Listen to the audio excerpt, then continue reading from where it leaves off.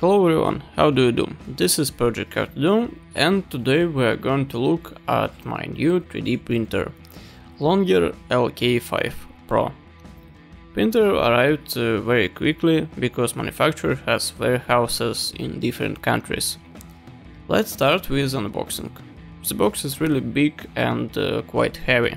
This is a large printer with a print area of 300 by 300 by 400 mm. Inside there is a bright orange packaging, a standard set, some filament, really small amount, so much so that I probably wouldn't even put this much on the seller's place. As it turned out in the future, it was not even a single piece, but 3 small pieces. Perhaps the manufacturer want me to try filament change function, but honestly I didn't even try this filament. Further in the box, a spatula, Allen keys, a wrench for bolts and nozzle, signed bolts, a flash drive, an instruction manual, and the printer itself, consisting of the base and the frame for the X and Z axis.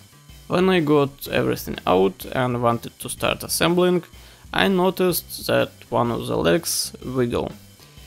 It turned out the bolt didn't go along the thread and the manufacturer decided not to tighten it. Well, it's not difficult for me. I tighten all the screws in the printer. I decided to look inside the printer, but there one bolt is missing. Not a big deal, but it's kind of strange.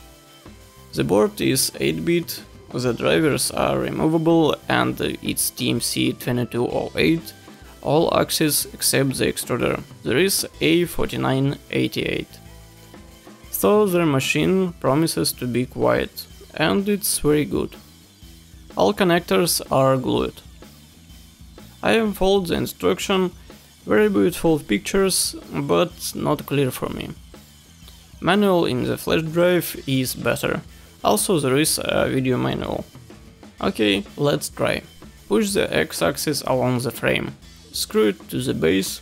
Install the Z-axis motor. Pass the Z-axis screw. Tighten the coupling. Raise the X-axis to the very top and tighten the bolts. Install the display and limit switch of the Z-axis. Also, this printer has 2 rods to hold the axis, in order to increase stability. It's very nice feature for a big printer.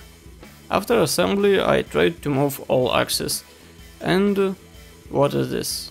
The first thought was that Y-axis motor shaft is bended. But no, it's a pulley bore a little bit bigger. I tried to fix it with some aluminum foil, but this didn't do much. I found another pulley that fits nicely. The X-axis has some problem with the belt. It's very easy to fix.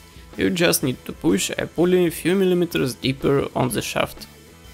Then I check the backlash and tighten the rollers. Put the glass on the table. It has ultra base style surface. Everything is ready to go. Nothing exploded. It can be called success. I started the calibration. It goes through 5 different points, aiming the piece of paper. As I said earlier, I didn't get the joke with the kit filament. I don't have any PLA, so I loaded PETG, using the built-in program for loading filament.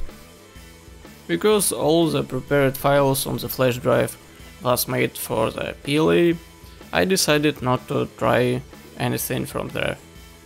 I looked at what was on the flash drive.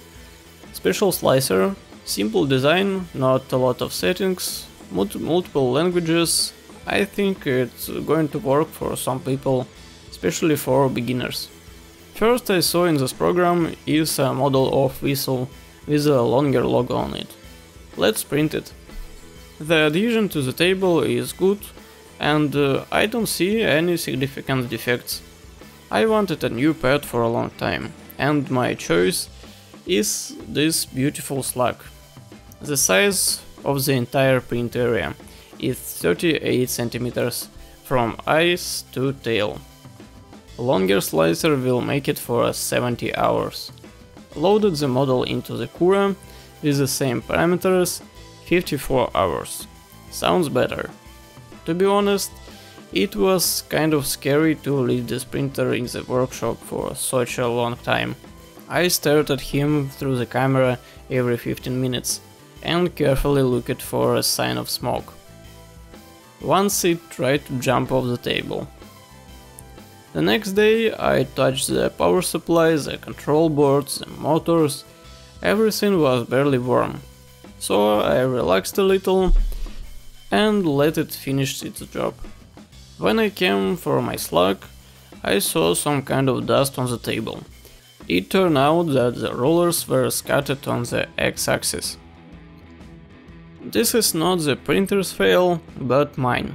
It was necessary to check that the rollers were over-tightened. Be careful. As you can see, the model turned out to be very good quality. Very clean, the layers lay flat. The pros of this printer: a large print area, good aluminum profiles, quiet drivers, a convenient display and controls, ultra base glass. The print quality is not bad at all. Cons: the printer assembly. Loose bolts, a rubbing belt, low quality pulley.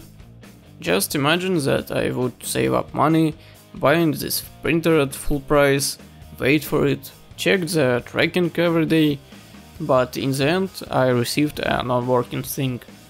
If I didn't have a spare pulley, it would be impossible to use it. I'm sure the manufacturer will replace it for free if you ask the attached part, but anyway you'll have to wait the delivery. I don't like that this printer don't have belt tensioners. It wouldn't increase the price much. The location of the USB and a flash drive. I only print from a flash drive, and for me this is important. The 3D printer is not small, and if it stands on the rack, I have to bend over the display and go a half meter deep to insert the flash drive.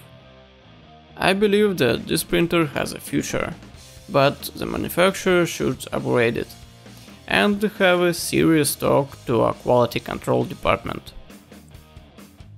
So that's all I got for you today. Hope it was at least a little useful and maybe help someone with the choice. Thank you.